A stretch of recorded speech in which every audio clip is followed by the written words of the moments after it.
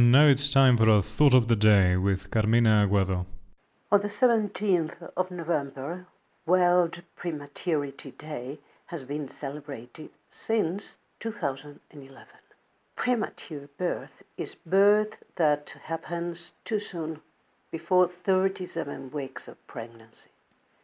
About 15 million babies are born preterm each year, and they may face long-term health problems affecting the brain, the lungs, hearing, or sight.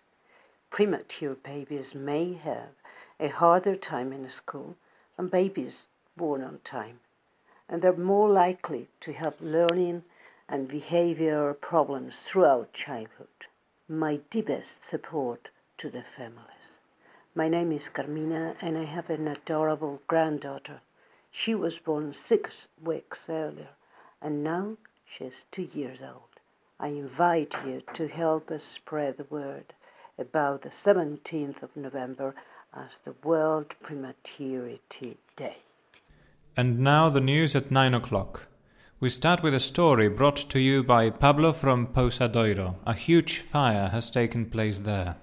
Tell us more about the story, Pablo. 10 years ago, a huge fire started at Pousadoiro. A very dry and hot summer turned the area into a power cut. This is what added the action of pyromaniacs. In this scenario, it was not difficult that the fire has destroyed most part of the hills. The great work of the firemen prevented that people were injured, and finally put the fire out, and the situation was controlled. Terrible events indeed. It's good to know that the situation is finally under control. Now we go directly to Rocio with news from Nepal. Rocio, are you there? 2 years ago, Nepal suffered a great earthquake. Children live in this country with their 2 children, and the small Joaquin Alberto is my godson. His house was affected, and they were missing for 1 day. In 4 days, we thought they are dead, and they were very psychologically affected. There you have it, earthquakes, catastrophes that affect material possessions, families, and also friends. Our third story today comes from Portas News by Dolores Barros. Tell us, Dolores, about the sinking of the Prestige. The Prestige oil spill in Galicia was caused by the sinking of the oil tanker of the same name in November 30th, 2002. The petrol spill polluted thousands of kilometers of coast, especially in Galicia, and it joined the local fishing industry. Many people fought to clean the coast, the beaches, and seabed. There were a lot of volunteers around the world. When the catastrophe started, the government closed their eyes, and this was the worst. In that moment, people were very angry and created an environmental platform called Nunca Mais to denounce the positive of the government in the disaster. Nowadays, the pollution still remains. Thank you, Dolores. We have some breaking news in Madrid. Alba, are you there? Yesterday, in Madrid's Gran Via, at 5 p.m., there was an accident. A tourist bus hit a car. Nobody died, but 2 people went to the hospital, and now they are in critical condition. The accident happened because the bus driver was sleepy. And those are, dear listeners, the dangers of public transport. Another piece of breaking news. Fatima, a forest fire, where is it?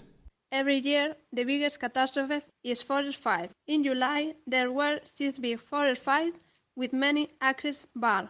Many animals died, houses were destroyed, people evacuated, and trees burned.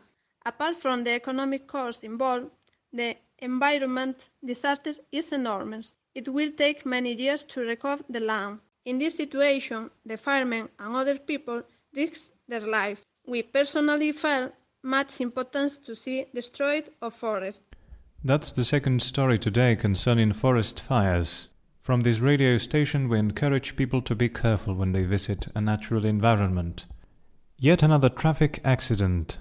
We connect with Susana and Beatriz. A 45 years old man suffered a traffic accident with his car at the AP9 motorway. It was about 3 p.m. yesterday. The cause are unknown. The ambulance arrived at the place where the accident happened. The man is married and he has 4 children. Quite a tragic day that we are having today, and this doesn't seem to be the end of it. A river is overflowing in the province of Pontevedra in Galicia. Luis? Last Saturday night there was a strong storm with a lot of rain. In a few hours the river began increasing in level.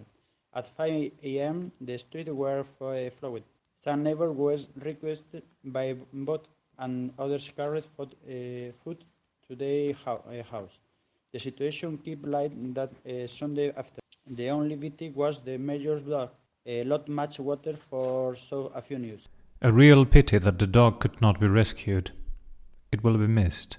Fatima, Lorena and Belen, you have another take on this same story, don't you? Go on. Every year when winter comes, Caldas is a small village of Pontevedra has the same problem. The river Umia holds Caldas and the other villages along the river. It is raining a lot for weeks. It's consequently the river go up and the reserve is full. There are some problems such as rise of the tide. The river is not clean. By this cause, a lot of money is lost. It seems as if that dam and reservoir really need to be fixed. Another piece of breaking news in the AP9 motorway. Diego and Lily report. Yesterday evening, a young driver went into the AP9 in direction Pontevedra. The young drove on the highway until he collided with another car after speeding for 7 kilometers. In the chemicals car, there was only one person. In the other car involved, a father with his 2 sons of 5 and 7 years. In the accident, they were all dead, except the driver chemicals. To the place of the accident, a patrol of the Guardia Civil to organize the traffic. And that's all the time we have today for tragic and catastrophic news told in the past. Thank you and see you next Friday at 9.